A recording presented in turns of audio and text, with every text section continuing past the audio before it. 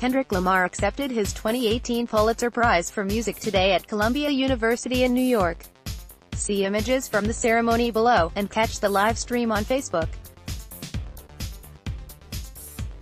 According to reports, Kendrick received a standing ovation upon receiving the award.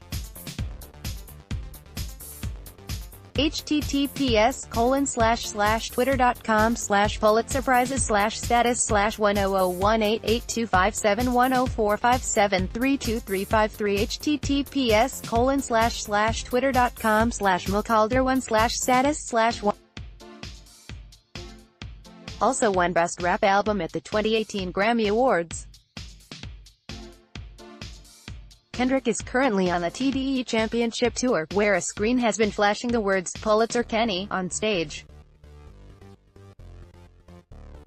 Read: with Kendrick Lamar's Pulitzer win, the world may finally be catching up to rap on the pitch.